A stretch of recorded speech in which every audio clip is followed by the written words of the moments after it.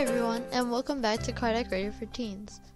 For those of you who don't know, I'm Bia, and Cardiac Radio for Teens is a place where teens can come together and talk with other teens about spiritual topics and teachings, and hopefully try and make more sense out of it. Instead of just reading a book or listen to adults lecture, we can put it in our own words and try and understand it more than we would in just a typical book or adult lecture. Today we will continue on reading the Spirits book like we have been for the past couple of weeks, and hopefully we'll be able to learn something together about it. Last week we left off on the last part in chapter 4. The chapter 4 is the vital principle, and the title of this last page, the last section, is Intelligence and Instinct. And so we'll continue right off there at question 71. But just a reminder about how this book is formatted. Each question was asked to the spirits. So the question is in italics, and then the answer from the spirits is in quotations, and then sometimes Kardec adds in his own little input, and that's in a smaller font, so that way we clearly know who's talking at what time. So let's just pick up right where we left off, which is the last part in chapter 4, Intelligence and Instinct. Question 71. Is intelligence an attribute of the vital principle? The spirits answered, no, plants are alive, but they do not think. They only have organic life. Intelligence and matter are independent of each other. A body may be alive, yet lack knowledge, but intelligence can be an expression through material organs. Only the union with spirit endows animalistic matter with intelligence. And then Kardec puts his own little comment, and he says, intelligence is a special faculty possessed by certain classes of organic beings, which it endows with thought, the willpower to act, and the awareness of their own existence and individuality. Additionally, it endows them with the means to establish relationships with the external world, and it provides for their needs. We may therefore distinguish the following. First, animate beings formed of matter alone, without vitality or intelligence, these are the solid bodies of mineral. Second, animate non-thinking beings formed of matter and endowed with vitality but not intelligence. Third, animate beings formed by matter, endowed with vitality and possessed of an intelligent principle that gives them the ability to think. So that was a big, long, complicated answer, so let's go through that piece by piece. So the question that they're asking is intelligence an attribute of the vital principle? The vital principle that we talked about last time, which in simple terms kind of makes things alive. So, with matter. So the spirit said no, because the vital principle makes plants alive, but plants don't think. They don't reason and talk and everything that we do. So plants don't think, so it doesn't, just because they have the vital principle and just because they're alive doesn't mean that they have intelligence, some sort of intelligence. And they said that intelligence and matter are independent of each other. So a body must have the connection with a spirit to have a sort of intelligence. They said only the union with the spirit endows animalized material with intelligence. So us being bonded with a spirit makes the body, just the physical body, makes it be able to think, or else we would just be like plants, we wouldn't think. So matter and intelligence are two separate things. And then Kardec goes and tries to break it down, and he says how the first thing is inanimate beings that aren't alive. So they're just there. They're the minerals and the stuff that isn't alive. And then the second is the animate but non-thinking. So these are the plants. And because they're alive, but they're not thinking, they're not moving, they're not doing stuff that we're doing. And the third class would be the animate beings formed by the matter, but we have intelligence due to our connection with spirits. And that's basically classifying it in 3 categories that Kardec tried to do for us. Question 72. What is the source of intelligence?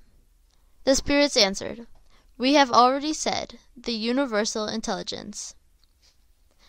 And then there is a little sub-question to that, so 72b.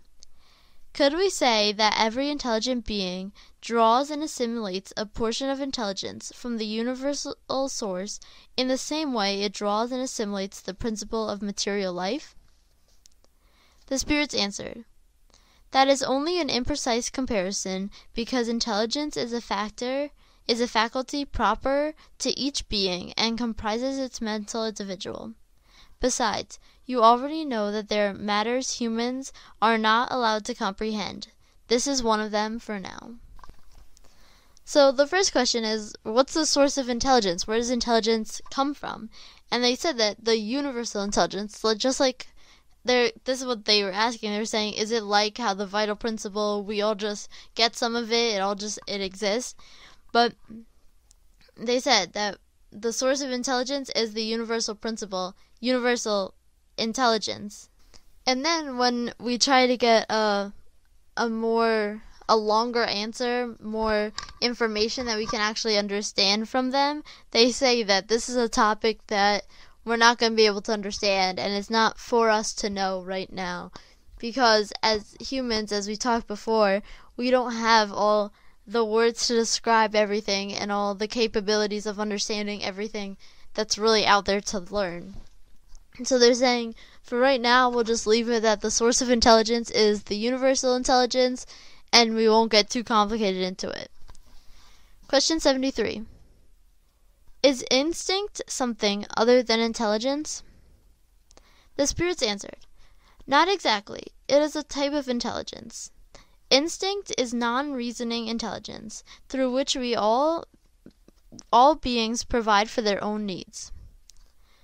So the question was about if instinct, if when, say, an animal, if they're cold, just like rats sometimes in the winter, or little mice, how they're inside our houses because when they know that they're cold outside, their instincts are telling them to come inside, find some place that's warm, find something. Or when the birds move south because their instincts are telling them, oh, well, it's too cold. So they're saying, is instinct different than intelligence? And they said, not exactly. Instinct is a type of intelligence. So it's kind of like a subcategory. You have intelligence, and then instinct is inside of intelligence. And they said that instinct is non-reasoning intelligence. So you don't need to reason with yourself. You don't really need to think about it. It's just something you do automatically. And it's that all beings do it to provide for their own needs. Like we were talking about with the mice.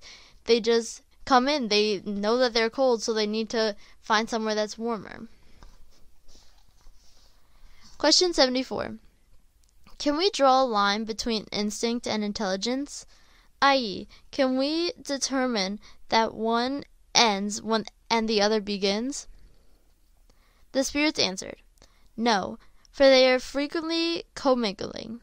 However, we can very well distinguish the actions belong to instinct from those belonging to intelligence. So here they're asking, okay, so can we split up instinct and intelligence? Can we exactly know when we're using intelligence and exactly know when we're using instinct?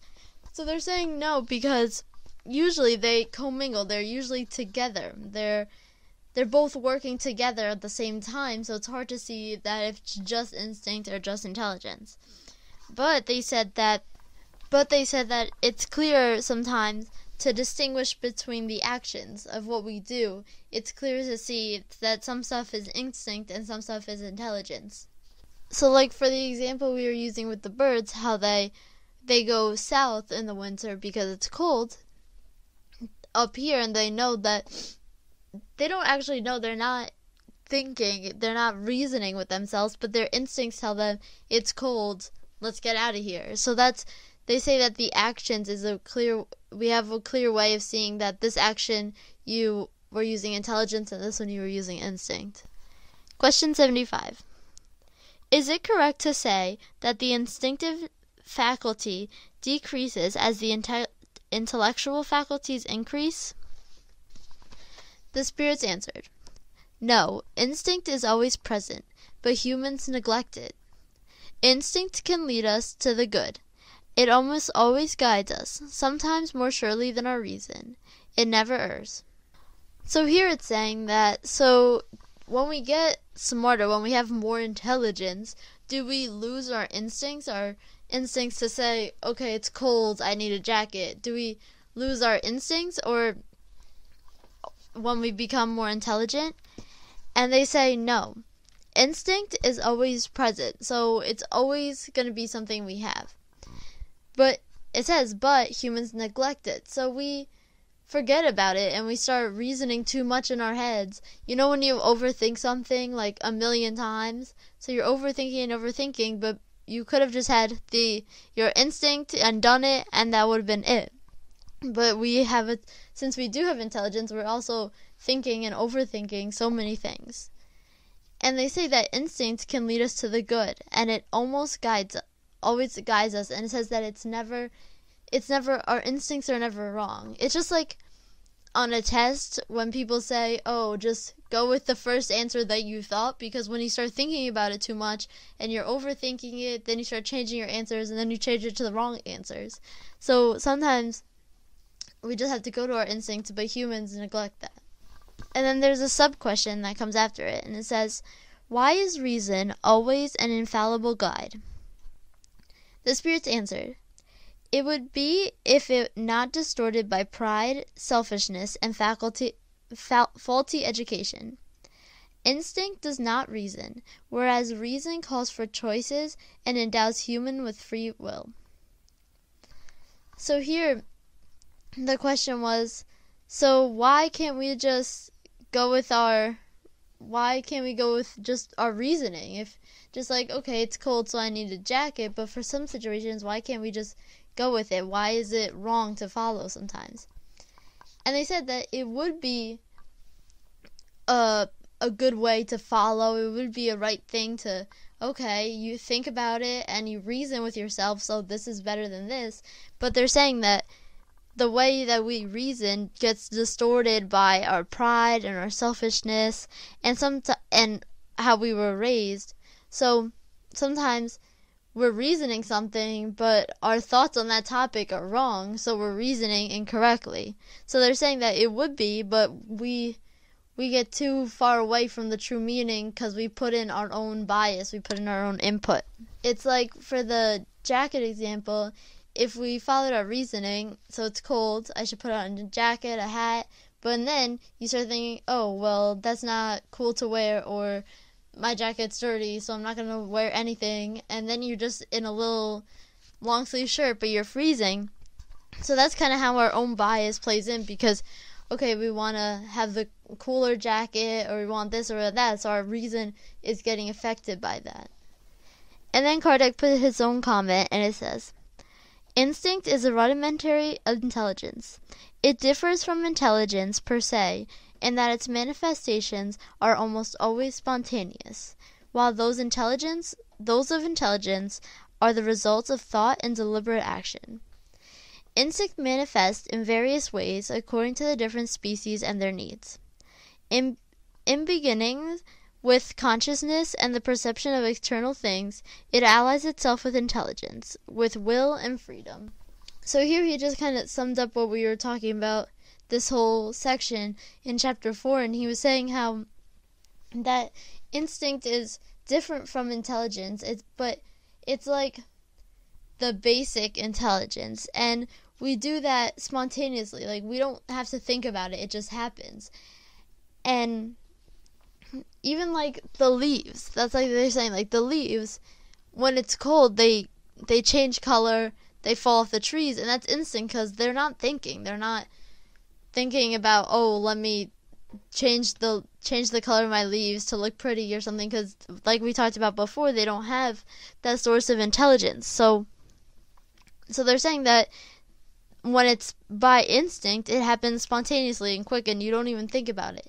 But when you're using your reason and you're using intelligence, it usually takes a lot more thought and your own personal opinions. So that's the end of chapter 4, and now we're moving on to part 2 of the book.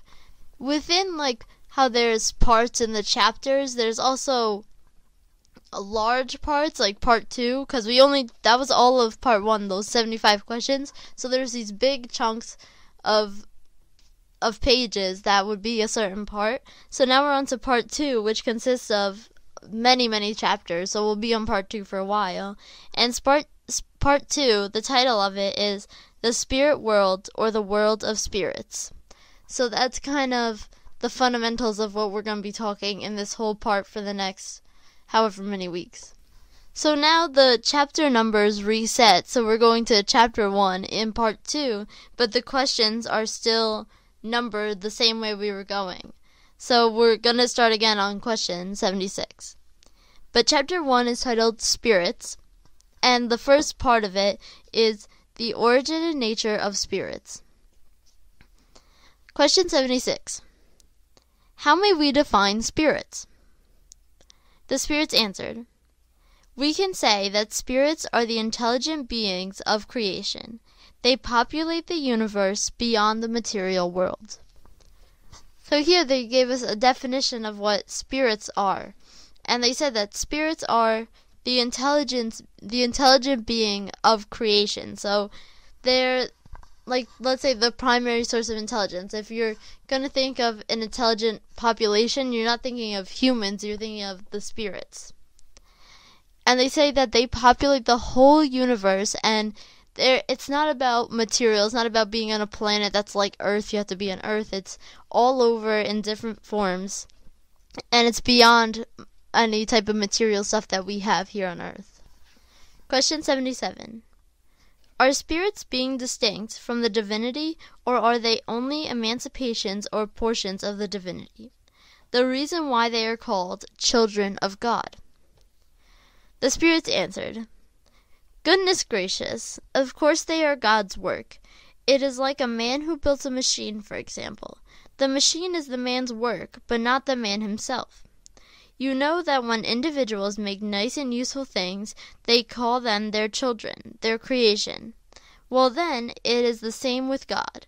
We are God's children because we are products of the divine work. So here the question was, were we all created by God, or are we all a small piece of God? And they said that we are not a small piece of God, we are God's work, we are what He created. So I like the example that they put in here about a machine. So a man built a machine, and so the machine is his creation, but the machine isn't a part of him. He didn't take off his arm and leave that as a machine. So we are God's creation, we're God's children because He created us, but not because we are God, or a little piece of it. Question 78. Did spirits have a beginning, or have they existed from all eternity like God? The spirits answered, if spirits had no beginning, they would be equal to God. On the contrary, they are God's creation and subject to the divine will. God has existed for all eternity. That is incontestable. But we know nothing as to when and how spirits were created. You could say that we had no beginning if the meaning that since God is eternal, then God must have always and unceasingly created spirits. Nevertheless, when and how each of us was created individually, I will repeat, no one knows. It is a mystery. So here they asked, do the spirits have a beginning? Like, is there a certain period of time when God was like, let's create spirits? Or did they just exist from all eternity like God? And they said that if spirits existed for all eternity, then they would kind of be equal to God, because how would God create them if they existed at the same time?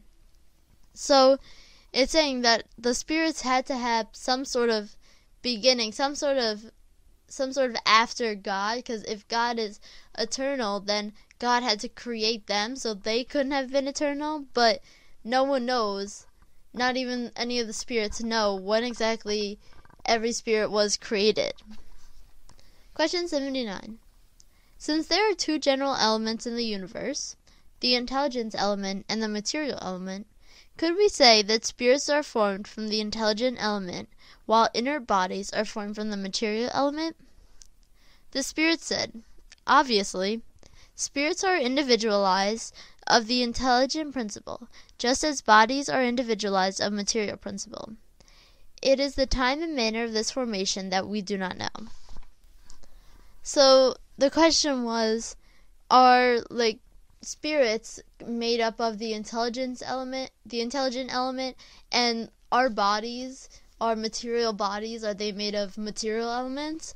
And they said, obviously. And I love how they kind of put a little bit of sarcasm in it. They're like, obviously, how come you're asking that question? And they said, the spirits are individualized of their intelligent principle. So the spirits comprise of this intelligence, just like how we were saying before with the other question, how it's the connection between the spirit and the physical body that makes human beings intelligent.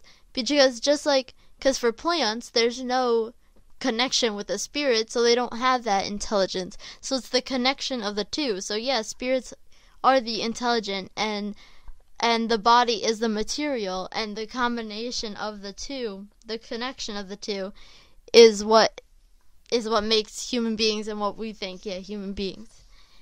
But they say that the time and the manner of how this happened, so the time is what they don't know. Question 80. Is the creation of spirits continuous, or did it occur at the beginning of time? The spirits answered, it is continuous, which means that God has never ceased creating them. So this question, they're saying, so are spirits still being created, or was it like a one-time creation? So did we just create it one time, and that's it? Or is it like a factory where you keep making stuff? So they said that it's continuous, meaning that God has never stopped creating them. So God is still continuing to create new spirits. Question 81. Are spirits formed spontaneously, or do they proceed from one another? The spirits answered, like all other creatures, God created them by divine will. But let me repeat once more, their origin is a mystery. So the question was, if spirits are formed spontaneously, just kind of like out of thin air, or do they proceed from one another, kind of like humans, like how we have children. So they're saying, how do they just appear? And they're saying that God created all of us, all of the spirits, by divine will, but once again, they don't know the manner, the time of the creation of spirits. Question 82. Is it correct to say that spirits are immaterial? The spirits answered, how can we define something when we have no terms for comparison, when we only have an insufficient language at our disposal? Can one who was born blind define light? Immaterial is not the right word. Incorporeal would be precise, because you should understand that since it is a creation, a spirit must be something. A spirit is a quintessential matter. Thus, you have no analogies for describing it. It is also so etherealized that your senses cannot perceive it. So here they're saying, the question was, are spirits immaterialized? So do they not have any matter? Like our bodies, it's all this matter, this physical matter. So there's this physical material. So they're saying, our spirits they just don't have anything? But they're saying that we just don't have the right words to compare, because to us, we only know that you're a physical matter being or you're not. So, but for them, there's so much more to it. So they're saying that we don't really have the words that it takes to describe a certain thing, just like a blind person describing what light is.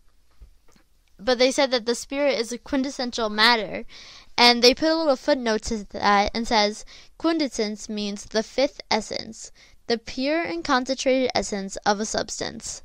So it's the pure and concentrated essence of matter. So it's this original form, but then we are a different form of matter. And then Kardec put his little sub-comment that we'll read. We say that spirits are immaterial because their essence differs from everything we label as matter. A nation of blind people would not have any words for expressing light and its effects. Those who are, in fact, born blind imagine that they perceive everything through their hearing, smell, taste, and touch, but they would not be able to comprehend ideas that came to them through the sense they lack. In the same way, we are too blind regarding the essence of superhuman beings. We cannot define them except by an effort involving our imagination or by making comparisons that will always be imperfect. So here he continued on with what they said, and he said that he continued again with the blind people that they can describe light. So we're like blind people trying to describe what they are, but no matter what we try to come up with, it'll always be imperfect. There'll always be something to it because we can't imagine something like that. A blind can't imagine light. Question 83. Do spirits have an end? We can understand that the principle from which they emancipate is eternal, but what we are asking is whether or not their own individuality will come to an end, and whether or not, like material bodies, at some given time in the near or distant future, the elements from which they had been formed with disintegration and returned to the mass from which it came. It is difficult to understand how something that had a beginning will not also have an end. So here the basic question is, do spirits die? Do they stop existing? Just like how in the material world, how we only have a certain period of time until our body dies, our physical body, of course. So they're saying, do the spirits have a point where they kind of die? And the spirits answered, there are many things that you do not understand because your intelligence is limited. That is, no reason to reject them. A child does not understand everything that its parents understand, nor does an uneducated person understand all that a scholar understands. We are saying that spirit's individual existence never comes to an end. That is all we can say for now. So here they said that there's so many things that we can't understand. Again, this whole topic is a little stuff we can't understand yet. And they're saying that we're not going to be able to understand what they understand, but for simple terms, for all we need to know right now is that spirits don't come to an end. They don't die. They're not just going to stop existing, just like kind of the body does, how the body decomposes and all of that. It's not going to be like that. They're never going to end, even though they had a precise beginning. And they said that that's all they can say for now.